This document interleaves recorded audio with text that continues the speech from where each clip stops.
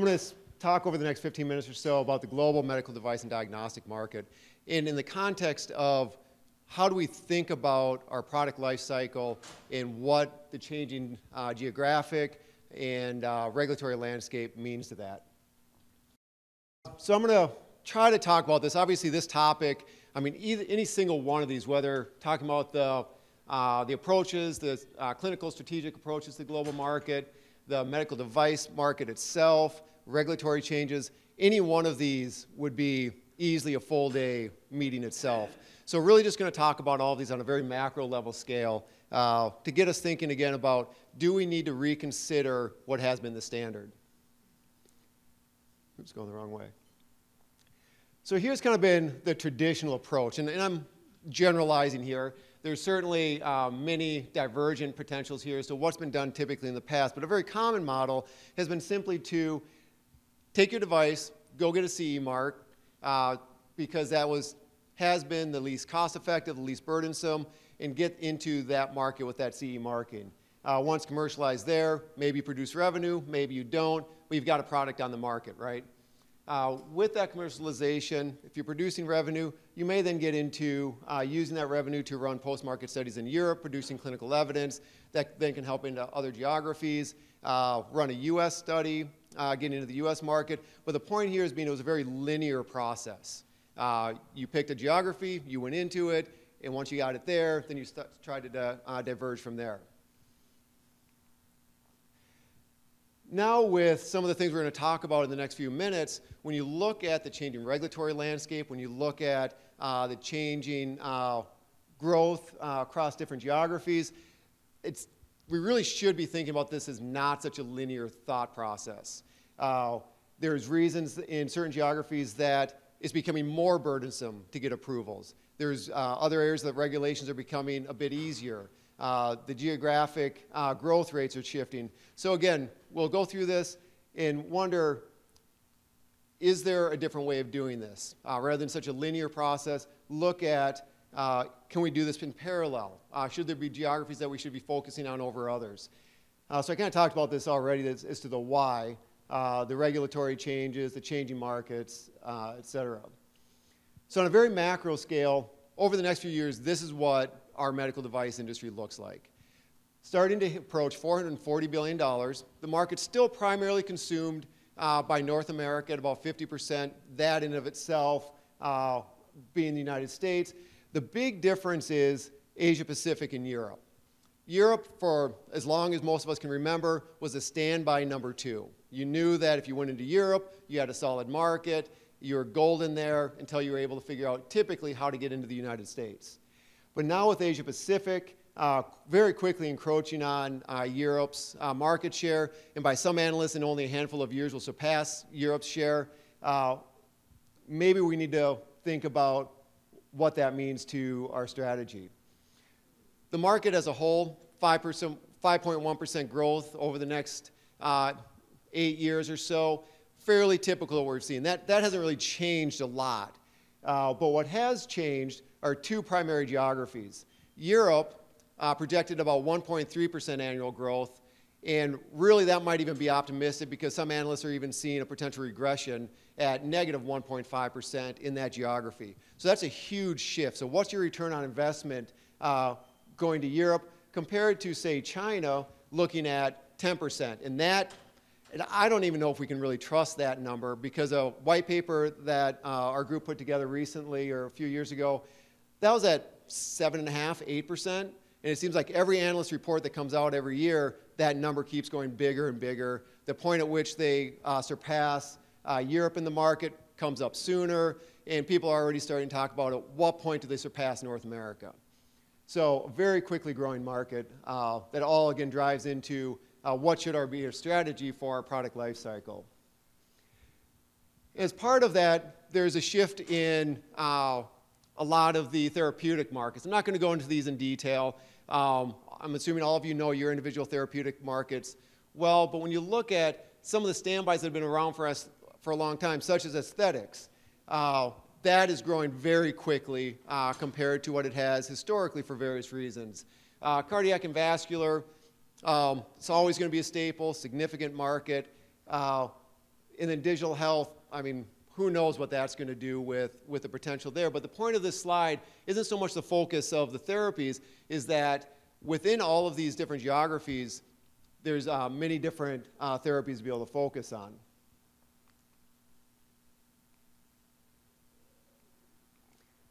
All right, so we've talked about the geographic changes, and it starts to get us thinking about, all right, well, great. Europe is slowing down, the US is the same, China is going faster, but can I actually get to market in any one of these geographies, and which, from a strategic standpoint, will actually benefit my organization? So for Europe, I think all of us are familiar with the new regulations. There's white papers that come out pretty much every day. I'm not going to try to explain what those changes are, except for the top level summary is most of these changes are going to increase your time and increase your cost of getting CE marking and going to Europe in a geography that is seen a slowing, if even a regression, in the overall market size. So as part of that, the notified bodies, much more difficult to work with going forward. There's going to be fewer of them. They're going to be resource tight. More companies going to the same notified bodies. And particularly if you don't currently have one, it's going to be that much more difficult to get into one. They're going to have their standby customers, their priorities. So if you are going to Europe and you don't have a committed notified body, it really needs to be one of your top priorities at this point, is figure out who are you going to work with and what is their model going to be going forward as these new regulations come into play. At some point, I'll get this clicker right. Classification changes also going to be impact your strategy in Europe. Many devices are getting reclassified or upclassified. Particularly those getting upclassified is going to result in additional clinical evidence needs. Again, driving up costs, driving up timelines. Most affected, from what we can tell now, are going to be diagnostics. In Europe currently, maybe about 20% or so require notified body intervention, meaning maybe 20% need to produce some type of clinical evidence. With the new regulations that are taking place over the next 3 to 5 years, that's getting completely inversed, and roughly about 80% of those diagnostics are going to need some type of clinical evidence. This is going to have a huge impact on those companies. I think it'll be really interesting over the years to see how many of those stay in the market or do their ROI and decide it doesn't make sense for us to try to do clinical evidence and be a me-too diagnostic. And then not only are they saying more devices need to have clinical evidence, they're saying that clinical evidence has to be better.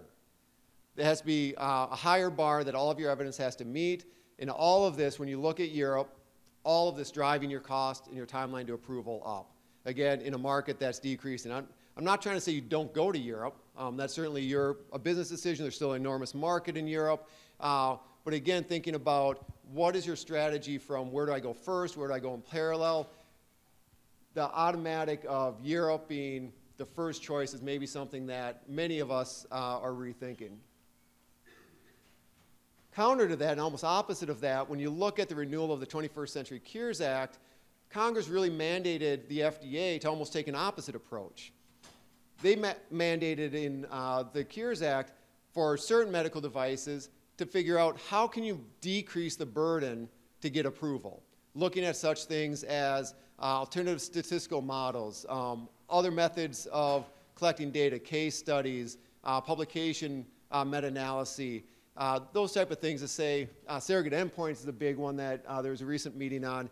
So what can you do as the FDA to decrease the burden of medical device companies to get to market? It's only time will tell as to how the FDA implements some of these, but all of these, in theory, should decrease the timeline and cost to enter the US market. The other really interesting one that the Cures Act outlines is a secondary approver, almost, to kind of oversimplify it, almost a notified body model where not everything has to go through the FDA directly. I haven't seen anything as to how they're actually going to implement that, but the closest hint is to what they're doing with digital health right now, or software as medical devices, with the pre-certification program, which is currently in beta in a handful of companies, in which they're saying for certain software medical devices, you as an organization are pre-certified to approve those yourself and just notify us. There's a 2-day meeting next week in which the FDA is going to further outline the rollout and the implementation of this. And I think potentially this might be kind of a model as to if they do this for other medical devices, what that could look like. First-in-man feasibility studies. This isn't really new. This was rolled out 3, maybe 4 years ago, but a change in guidance documents and processes that really decreases the burden and cost for running first-in-man and feasibility studies in the US. Now, does it still potentially make sense to go elsewhere? There was a good presentation earlier today talking about the benefits of going to Australia. Sure, there's still other geographies where it may make sense to do it there, but what the FDA here has done with the intent of really leveling that playing field and decreasing the burden of doing these studies in the US. And there can be regulatory and clinical strategies to doing all of your studies in the US if the US market is really your target. So the summary with the US, you look at Europe, they're bringing everything up, making everything a bit more burdensome, or at least from a cost and timeline perspective. The FDA, well, maybe not the FDA quite yet, but at least through the Cures Act being mandated to look at how can you decrease that burden. And then China. There are many people that have run studies in China. It's painful. It historically has been incredibly time-consuming, unpredictable. It's difficult to do. So you have this incredibly fast-growing market that has been very difficult to enter in a predictable manner. There's intellectual property issues historically. So what the CFDA has done is they came out with 36 initiatives. Again, this could be an hour-plus talk in and of itself, but from a timeline and as a clinical trialist, the biggest impact has been these initiatives with the intent. What the intent is, among other things, is to bring that time to start up for a study from a year plus to 4 to 5 months.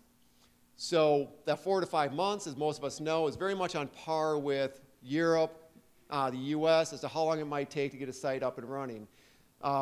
So this again drives that conversation of not falling into a crevasse of this is the way it's been done. You go to Europe, you go to the US, then maybe you think about Asia Pacific, the Middle East. It starts to show that China is very aggressive at making it as easy as possible relative to other regulations, other countries, to bring products to market. The US is doing similar. Europe, again, not to knock Europe, I think most would say that the CE marking process for a lot of devices is probably too lax, is maybe not the right word, but too low of a burden for too long, and I think they're just bringing their bar up. So what this has really done is, when you look at the major geographies, everything is much more a level playing field than it was even a few years ago. So as we look at our product life cycle, what makes the most sense for us? And we're not going to try to define that. There's many variables from your KOL preferences, your investor preferences, but purely from a regulatory and clinical strategy, the dynamics are changing quickly, and I think it's important for all of us not to just think too narrowly as to this is how it's always been done. We'll do it that way going forward. All right, so I think I actually managed to get a 3-day talk into about 15 minutes.